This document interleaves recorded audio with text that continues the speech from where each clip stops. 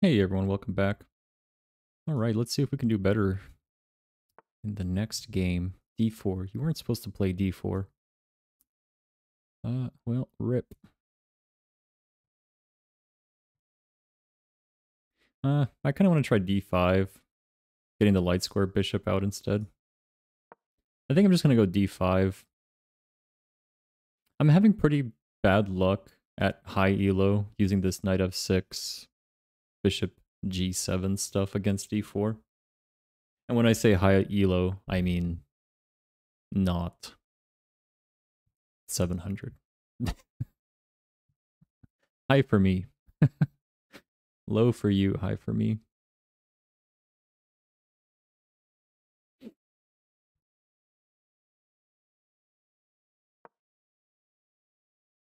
Let's try like a mirror matchup thing here. Yeah, when I play knight f6, bishop g7, I always run into this problem where the light square bishop gets really trapped in, so...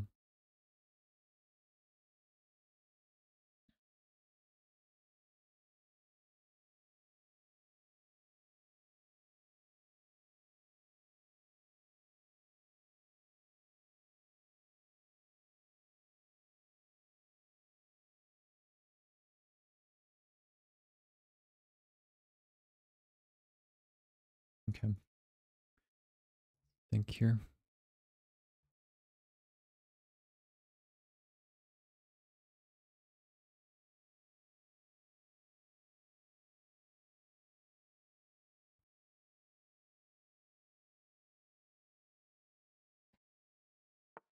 Reasonable so far. Very standard London system setup.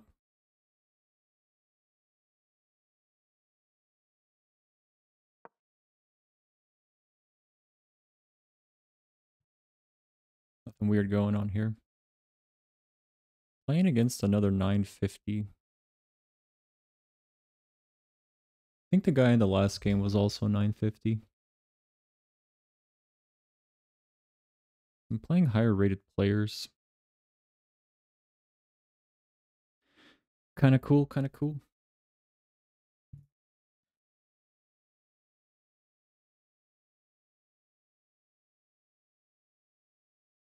I know this knight e4 move is really annoying. As black against the London system.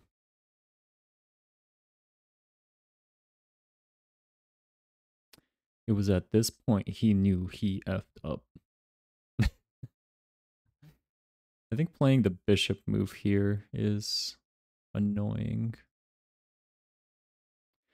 What's the play here? I think letting him take c4 is the play. There's the bishop check. I don't know how good it is. I'm trying to remember.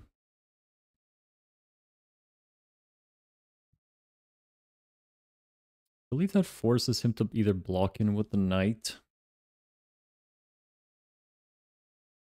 Right? Just gonna go for the bishop check here. I think that's like the one annoying move. Yeah, it would have been better if I had my queen out. I'm kind of regretting not playing c6, just so I got could have gotten the check with the queen here. Also protects the pawn. Yeah, he defends with the knight. But that knight is pinned now.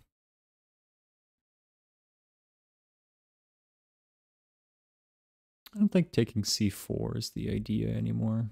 Or maybe it is. I don't know. I think c5 is like the annoying move in this setup here. I could be wrong, but...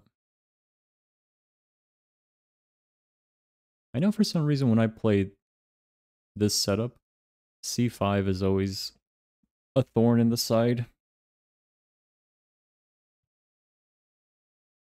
I also could put pressure with this knight here on e4. I think that's actually pretty viable at this point. I'm going to have two attackers there. And the queen, or no, he still has two defenders. Well, no, let me think about this. Boom, boom. He could always take back. Hmm. Hitting the knight with the bishop seems kind of interesting, but I think c5 is the way to go here. But yeah, pinning this, so pinning f3 with the bishop on g4 is a really interesting idea. If I take that knight, if he goes h3 and I take it, he can't capture back with the knight. But he can capture with the queen. But even then, I don't know if that's good. I don't know. I'm going to play c5.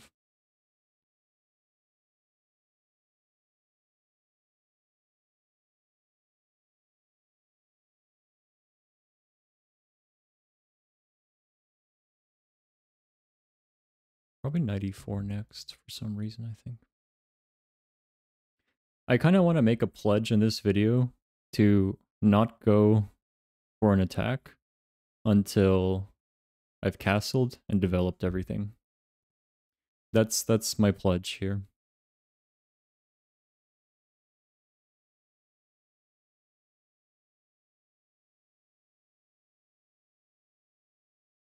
We'll see if I actually stick with it. I think knight e4 is good though.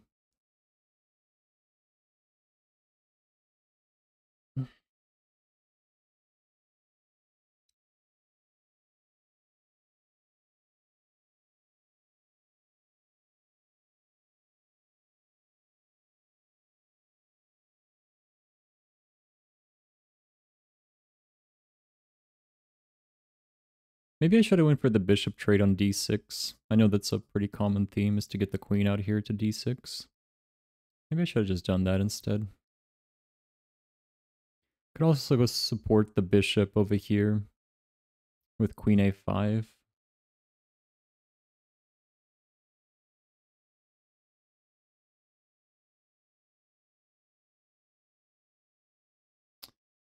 And then like knight e4 and just unleash an onslaught on this d2.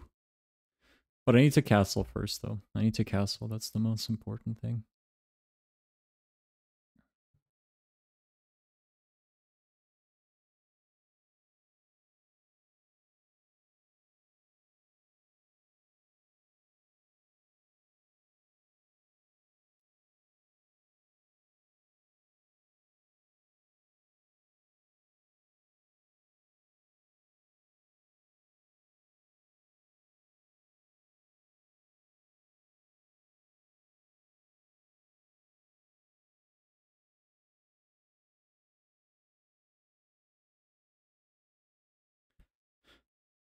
He has the check here, which is kind of interesting. He decides to take.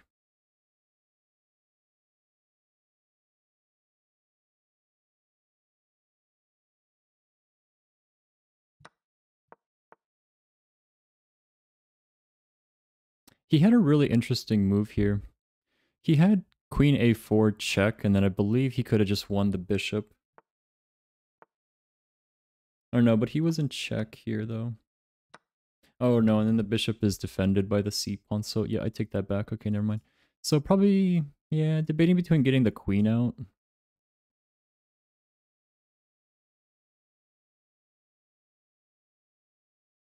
Or fixing the pawns. Not necessarily fixing the pawn, but recapturing the pawn. I guess that's what I'm trying to say. This opens up some interesting ideas here.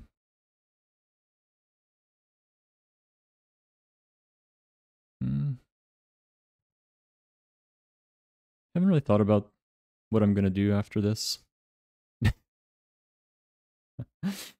Maybe pressuring the knight. But I don't want to let his pawn advance.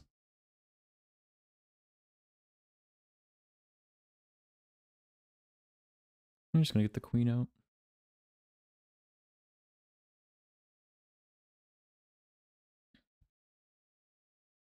And probably a good idea to castle at this point too. He's very late on his castling.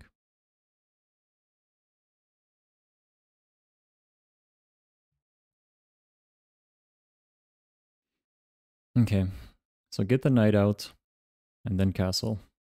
That's or castle and get the knight out. Yeah, he does still have the check on a4. So yeah. I honestly kind of just want to bring it back to a5 to just keep the pin locked in here. So let me think about this. If I go a5, he'll go b4. I recapture. He can recapture. The knight will be targeting.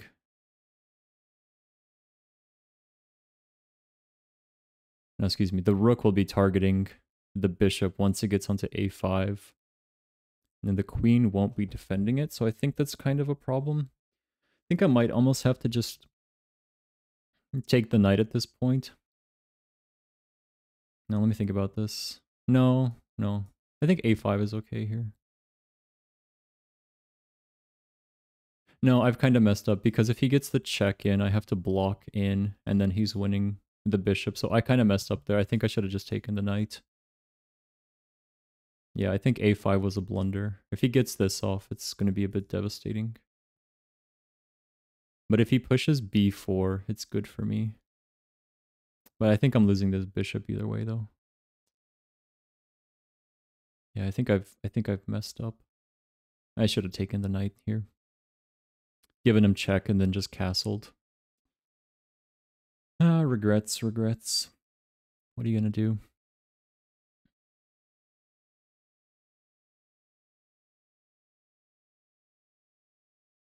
Yeah, queen a4 is really good for him here.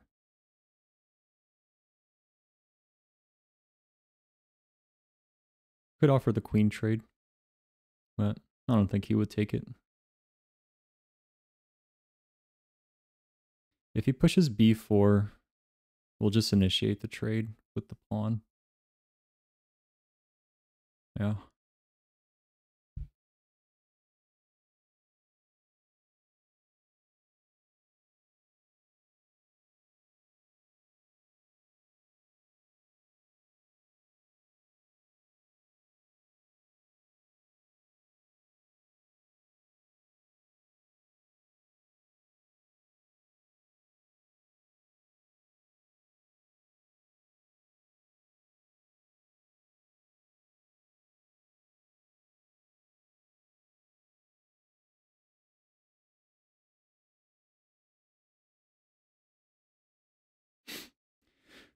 Wants to go for the pawn.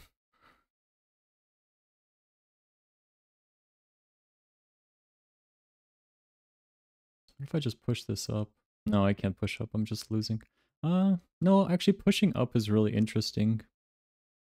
c4, his knight is pinned. So if he takes with the rook, it's going to be bad, and then I can protect a4 with the queen. I'm actually really tempted to just push c4.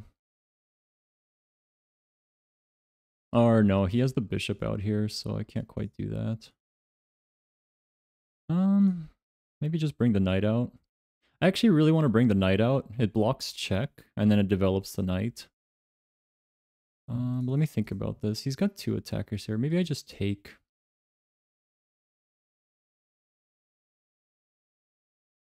I think I'm just gonna take. I really need to castle.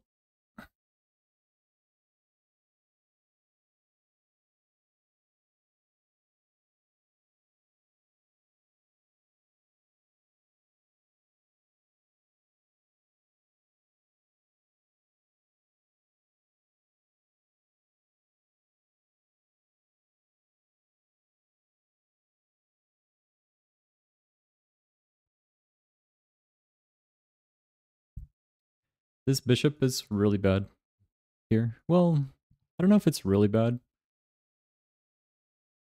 It's still pinning the knight, and he's still like 2 moves off from castling. So I guess it's kind of doing something.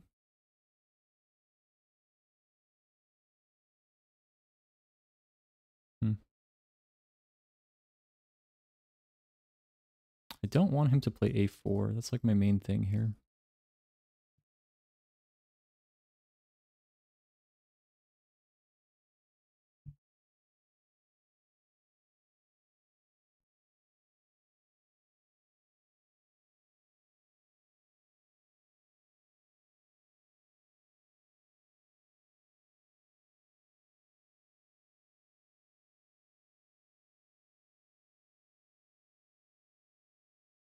If he takes the pawn, I'm just going to castle.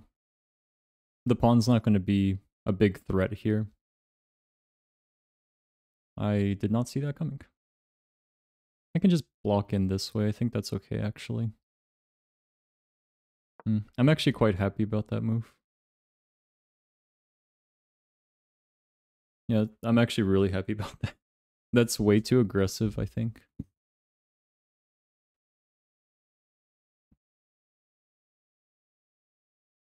It unpins his knight, but it gives me a really good chance to castle, I feel. Or does it?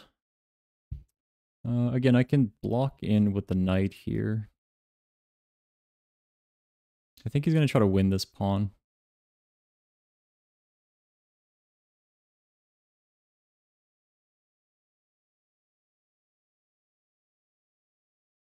Go for the queen trade and just bring the knight back. It's a bit awkward, or I can just block in with the knight. If I block in with the knight, he's winning this pawn. Not a big deal, but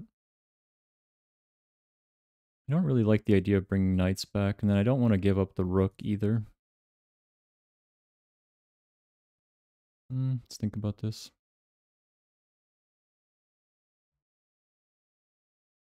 Queen trade?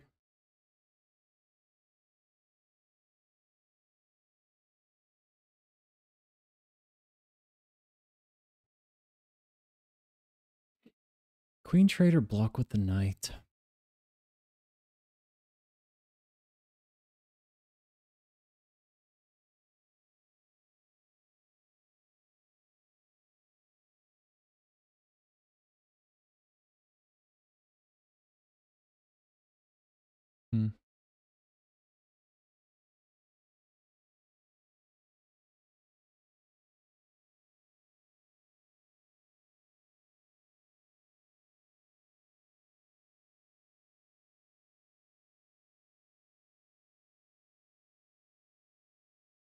You know, I'm up a pawn, so I'm just going to offer the exchange. I think I'm just losing this knight, though. He could actually win it pretty easily.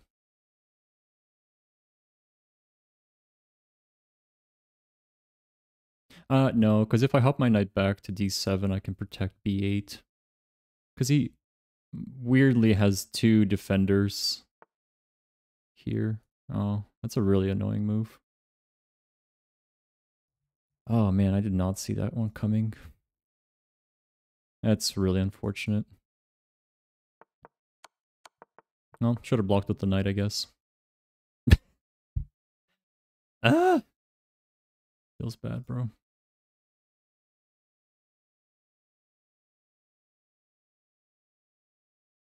Yeah. I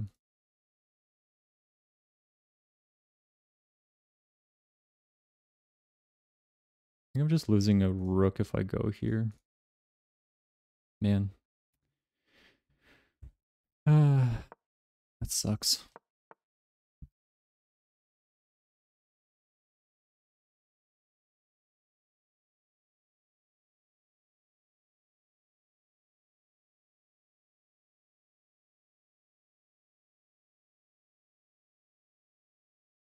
What have I done? Unfortunate.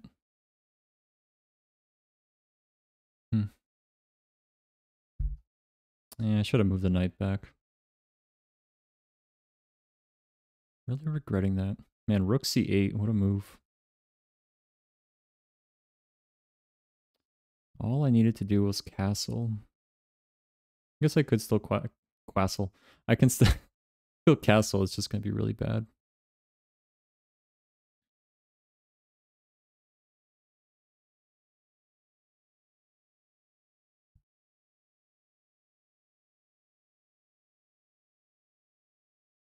This is pretty GG.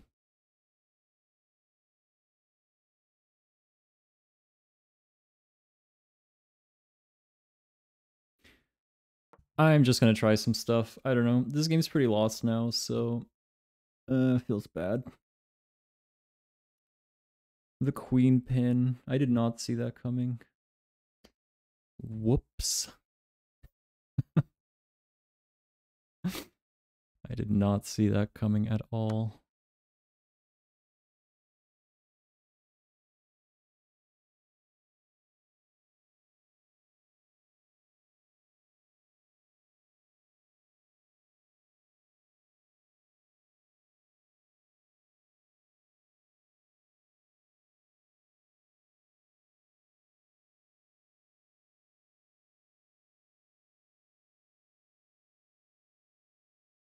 Yeah, if I castle, I'm losing the defender for the knight.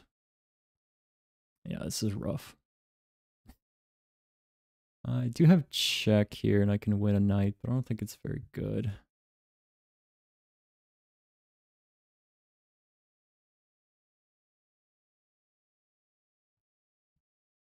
What am I really gaining by this check? Nothing. He just takes with the bishop.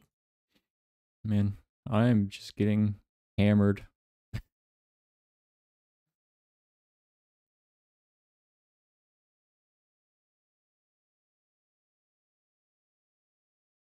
Absolutely hammered.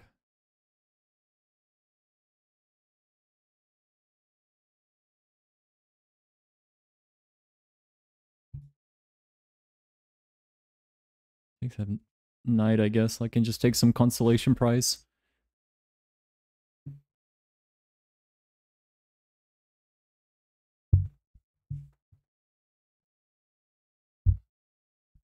Road to 800, day one. I'm losing a rook here. Yeah, whatever. Just gonna have to lose this knight.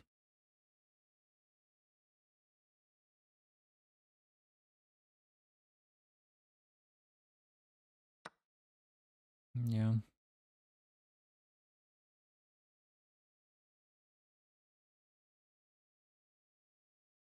Losing a rook here.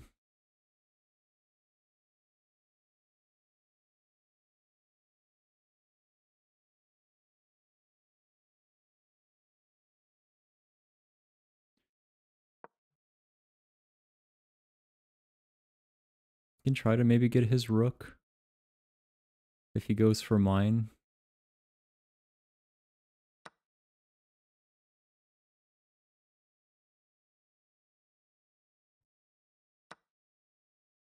Yeah, I know it's an even trade or whatever, but I don't know. I don't think I had anything better there.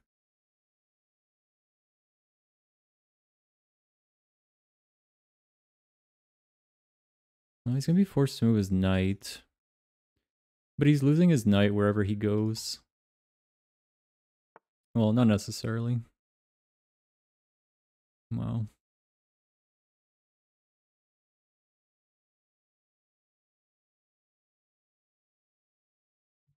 Knight c6.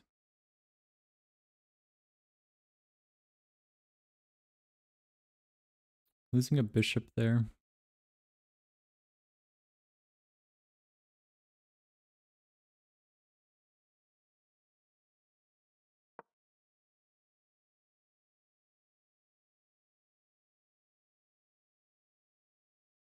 Hmm.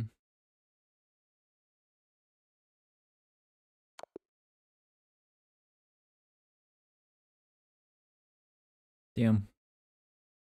Man, that was a really tough game. After the pin, that was going to be really hard to win. Yeah, 95% accuracy. Jeez. I know I didn't play the best, but man, I didn't feel like I played like a 67% accuracy. But hey, the engine don't lie. I'm really curious like how I could okay, these are all book moves so far. I guess this was okay. That's so funny. Taking the knight was the move here. Okay. I never play this setup as black, so I didn't actually realize taking the knight was a good move here.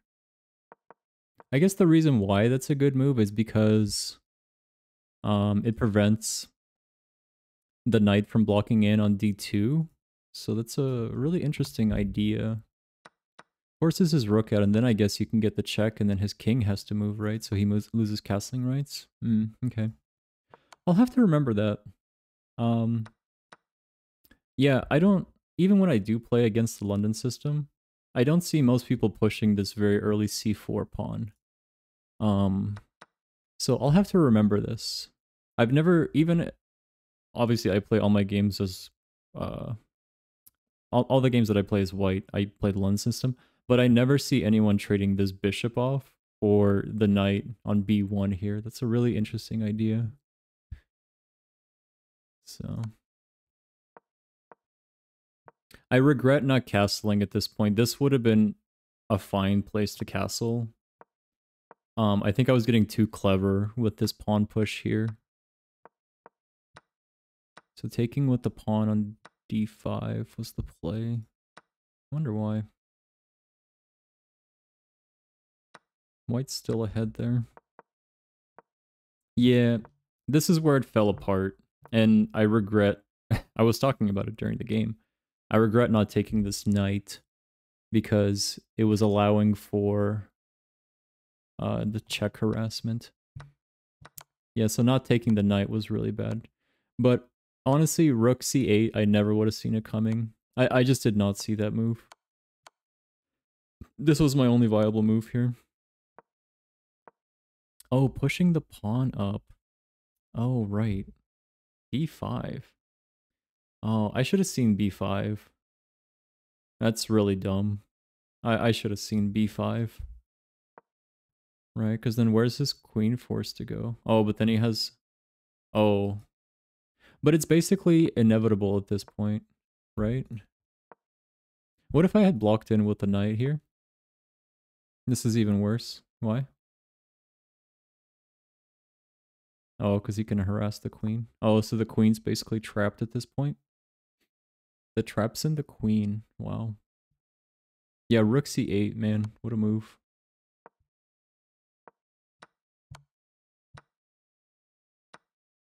Yeah, but even if I took with this knight, I'm losing the rook, so what was the point? Right? It was pretty lost. Honestly, I think no matter what I did, it wouldn't have mattered. But I think the biggest lesson for me here was take the knight on b1 if he pushes c4 and I have the bishop out here. Castle earlier. So for example, here, I could have just castled, and that would have prevented a lot of things. And then also here, this is where the game fell apart. I should have taken this knight, because it would have given me check at least, and then I could have castled. So there were some misplays there. But hey, you know, you live and you learn and you move on. But anyways, guys, thanks for watching. Appreciate it, and see you in the next one.